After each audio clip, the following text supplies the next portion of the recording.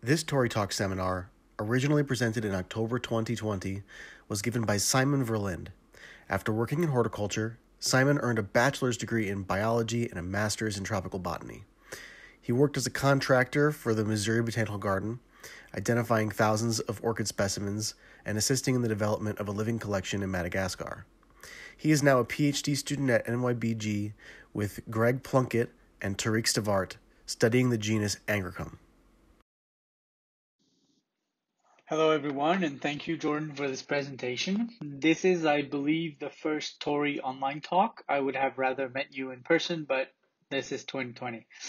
This evening I'd like for us to discover the living collection of the Missouri Botanical Garden in Africa and Madagascar. As you can see, this presentation is the result of the work of many people, botanists, engineers, technicians, students, etc. I'm the one presenting this evening, but I'm just a small gear in this machinery.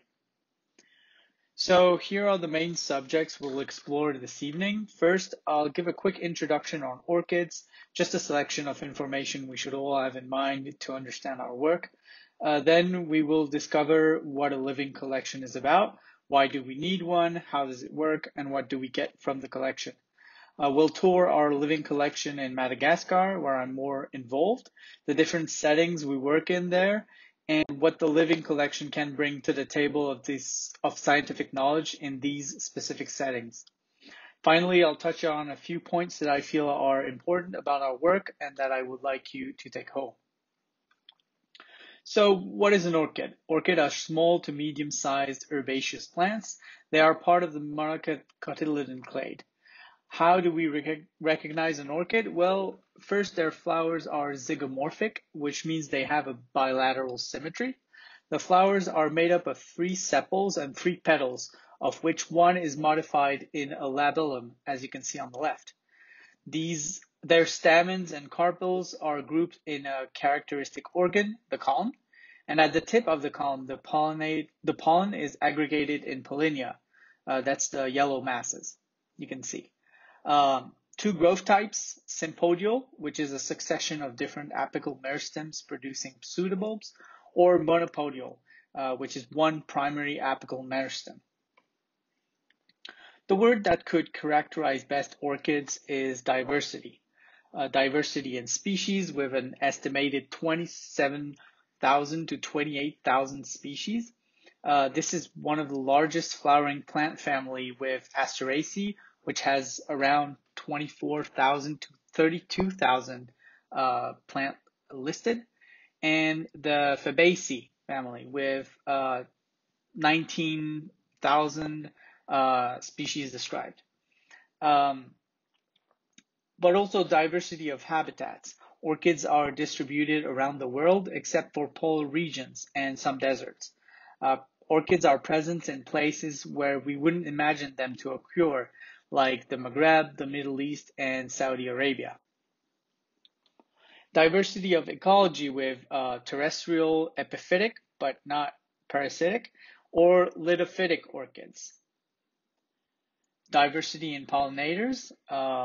So they are pollinated by insects, for example, bees, ants, flies, gnats, butterflies, moths, crickets, but also other organisms such as birds, lizards, and humans, if you consider the vanillopods we have in our kitchens. But how can we tackle this diversity, especially in the urgency caused by habitat and diversity loss? In Central Africa, our observations are that about 70% of the orchid species are epiphytic. That means that they grow on trees, and that at any given moment, 90% of the orchids are not flowering. So we cannot identify these all the way down to the species. Historical collections are poorly conserved, and more often, critical characters for identification are not accessible anymore or destroyed because of the drying process. To make matters worse, because easily accessible forests have already been collected, and because of deforestation, the more or less intact forests are now days away from the capital. Obviously, we can't come back to this site every week to see what plant are flowering. So there's a need for an efficient and cost-effective procedure to sample the orchid flora of a site. The solution we are implementing is to have a living collection hosted in a shade house. Think of the shade house as the tropical equivalent of a greenhouse. It's a very simple structure, wooden or metallic. It's very cost effective, each shade house costing only a few $1,000s to build and very cheap to maintain, especially if it's wooden structure. Metallic structures tend to stay up longer without maintenance. Also, because it's a simple DIY structures, we can make old size down to very small shade houses, less than 100 square foot. The Missouri Botanical Gardens orchid collection started in 1997 in São Tomé, a small island off the coast of Cameroon. 3 years later, a field guide was published of the orchids from São Tomé and Príncipe, the small island nation. In 2001, the living collection was extended to Gabon, where now it hosts a reference collection of the orchids of Gabon in 3 large shade houses. In 2004, it was then again extended in Cameroon, and in Cameroon, the collection hosted the first orchid seed bank in Africa. Beginning in 2006, the Missouri Botanical Gardens Shade House Network was expanded across continental Africa and Madagascar in collaboration with African and international partners and with the support from the U.S. National Science Foundation. To date, the network currently counts 9 large shade houses in 5 countries, yielding high-quality liquid specimens, pictures, and more recently, leaf tissue for phylogenetic analysis, as well as root tissue for cytological analysis and the study of mycorrhizae. So, how does the living collection work? While on the field, we try to collect the most diverse sample of orchids available, and then we bring them back to the shade house to put them into cultivation. Wood support are collected on the field or recycled from dead plants. Epiphytic plants are installed on these wood supports with twist ties as they would grow in nature. There is an up and down orientation for these plants. For especially small plants, we sometimes use sphagnum to help them settle and grow roots. Plants are watered daily. For traceability purposes, each plant is assigned a unique identifier. To keep track of the information linked to the plants and the samples, everything from identifier, collector, date, locality, etc. is uploaded to Tropicos, which is the Missouri Botanical Gardens information database. Each plant has its own page. Specimens page are linked to the living plant page from which they were collected. For Central Africa, we also have an orchid database online with pictures, key, and bibliography relevant to these orchids.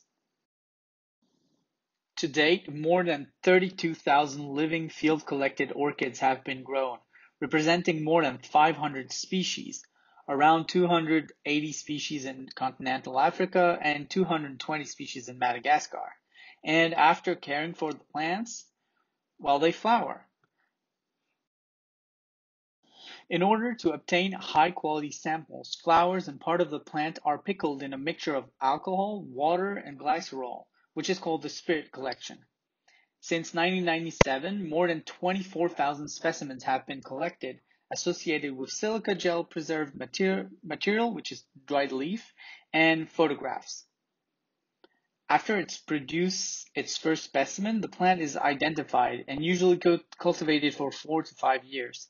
The specimens they provide are distributed in major collections around the world, with the first specimens staying in the country of origin, ensuring that the information is available to botanists and students locally. More than 500 species have been identified in the shade houses, and that's around 20% of the African orchid flora. More than 40 taxonomic novelties have also been identified and described, and more species potentially new to science have been identified and are awaiting publication. So what do we do with this volume of information and specimens? Well, we can work on systematics, either the taxonomy, which is describing new species, or the phylogeny, which is the relationship between species. With plants easily accessible and with camera traps developed by our team, we can also study the reproductive biology of these orchids and specifically identifying their pollinators, of which we know very little. With the new distribution data we gather, we can also evaluate the level of threat these species face by assessing them with the IUCN Red List categories and criteria. For threatened species, plants are cross-pollinated in the collection, fruits are matured and conserved in our seed banks. Now, let's focus our attention on our activities in Madagascar. Madagascar is a continental island, the fourth largest island, a little bit under 5,087 square kilometers. It's separated from Africa along with India, Australia, and Antarctica 135 million years ago, and then separated from India 88 million years ago. The island has a great variety of bedrock and soil types associated with a wide topographical gradient, from sea level up to 2,800 meters elevation.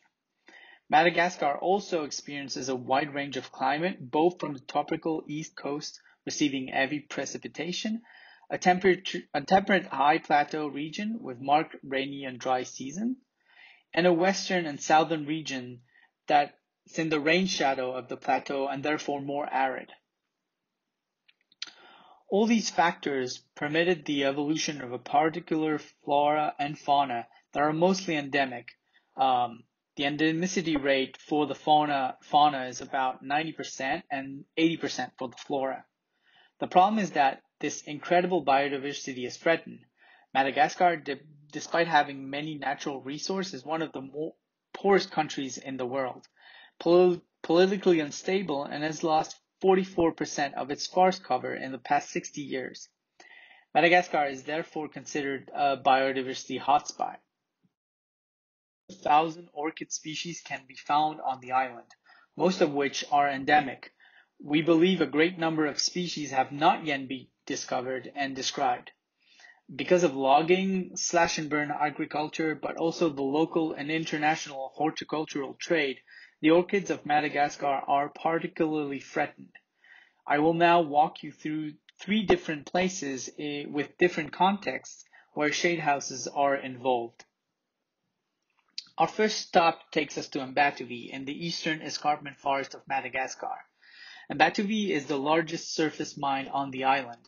They mine nickel and cobalt that is used in different alloys, batteries, automotive industry, etc. It is a long-term project covering a period of 30 years. The Missouri Botanical Garden was contracted to author technical assistance for the impact assessment on the flora and specifically on the orchids. 2 shade houses are currently active there. The mining company has 5 on-site botanists and technicians devoted full-time to the living collection. Because they have to clear the forest to mine the ore, the team gathers plants before and after the trees are felled so that all orchids can potentially be rescued. The plants are then brought to cultivation, and after giving enough specimens, with the plant identified and not from a threatened species, they are brought back to the wild in one of the orchid parks surrounding the mine site. These released plants are then monitored to check that they are settling in correctly, flowering and producing fruits, a sign that they will be able to come back once the forest is restored. Our work has allowed more than 40,000 plants to be brought to cultivation.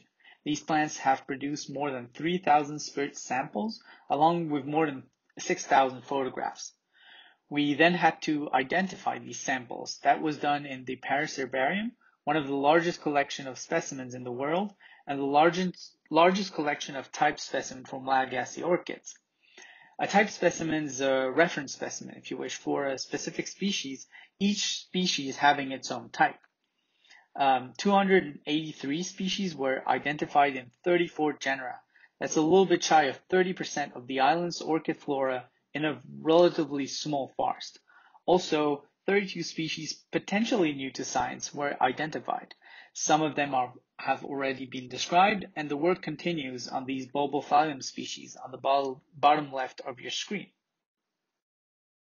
We had to assess if these species were threatened or not, and we did that with the IUCN Red List categories and criteria that I mentioned before. In a quick analysis, 175 species were found potentially threatened. And out of these species, we already red listed 90 species. As you can see, 87% of these species were finally found threatened. But bear in mind, this is based on only species that were already found potentially threatened. Only once a species is found to be threatened, we provide the mine site with conservation action plans. So 15 management plans have already been submitted. We're working on the rest. There's already an active seed bank in which we are conserving the fruits of threatened species for long-term conservation. And we are actually currently doing field work to find new subpopulations of these orchids outside of the mine site. Stop is Antananarivo, the capital of Madagascar. There we have two shade houses. One at the Missouri Botanical Gardens office, which is a very small shade house you can see on the top row of pictures. And also we have a shade house that we co-manage in Tsimbazaza. Tsimbazaza is the zoological and floral park in the capital, which is visited daily by people from Madagascar and tourists. These shade houses allows us to sample orchids from the Central Plateau, which is a more temperate region, and especially the remnants of high elevation forests that are heavily threatened there. So as you can see, a lot of different species, and one of my favorite is the Microcilia guilpini, the orange flowers. Held in Antananarivo helps us doing alpha taxonomy, which is identifying species, describing new species. So on the left-hand side, you can see little small angraecoid species we described based on specimens held in this collection. But also we do ex situ conservation with the plants that are cultivated there, and also with the newly installed seed bank. So you can see the picture of my colleague pollinating a flower, which is a very delicate operation. And finally, our shade house in Tsimbazaz can be seen by the visitors. Takes us to a latest shade house that was built in 2016 in Ambalbe. Ambalbe is a mid-elevation forest in the eastern escarpment, a little bit lower than Ambatovi, and it's a newly protected area. It's co-managed by the Missouri Botanical Garden and the community. In this forest, we have found very interesting species such as Cymbidiella pardalna, Cryptopus paniculatus, like as you can see, but also recently described species like the Bulbophyllum mirificum. The community is also involved in the maintenance of the collection, but they also come with us on the field when we go to collect orchids. And this way, they have the full picture of what we are doing there, but also what kind of diversity they have in their forest. And this is very interesting. So what are the perspective for our collection? So we need to continue exploring Madagascar's land sample forests. We also need to develop the shade house networks in coastal forests that are heavily threatened, and already some have been completely destroyed, and the ones that are left are shrinking at very fast. We also need to assess the threat level of the species housed in the collection. This is very tedious work, very long, but it helps us to get a clearer picture of what's need to be done in the future for orchid conservation. And talking about orchid conservation, we are expanding the seed bank slowly with new species, and our objective is also to propagate the most threatened species. I also wanted to talk to you about the team there. So Brigitte Ramon-Divinsou is the head of the Madagascar Shade House Network. She works on taxonomy, especially the genus Arantes, and on the Red List assessments. And she's also very involved in the field work. She has just come back from 2 months on the field collecting orchids. Mur Razafin Drakutsur. She's a new member of the team. She's a technician and in our Antananarivo and Simbazaz shade houses. She's responsible for the phenological monitoring, so collecting orchids when they flower, and she's also now our pollination expert in Madagascar. Other people that I wanted to highlight were also Marie Savignac, which she is a future PhD student. She's based in Yaoundé currently, but she also worked on Malagasy orchids, and she specializes in pollination biology of angraecoid orchids. Laura Azandi, who is finishing her PhD this year, is based also in Yaoundé, Cameroon, and she's the specialist of a genus of orchids named Sirtorchis. And you can see one of the a still from a video she captured. So she captured a sphinx moth visiting her one of her species. Tanya, also last year PhD student, based in Brussels, Belgium. She works on the systematics and biogeography of tridactyle, and especially in the islands of São Tomé and Príncipe, which I mentioned previously, and where the orchid collection started. And finally, Juan Farmignon, also a last year PhD student based in Brussels, and he deals with the systematics, diversification, and adaptation of angraecoid orchids. You can see him here very concentrated on the field. So a few take-home messages. The Shade House Network and the Living Collection are critical tools for the exploration of orchid diversity, the ex situ conservation of its more threatened species, the outreach to local communities and the broader public, and the training of the next generation of botanists working on orchids.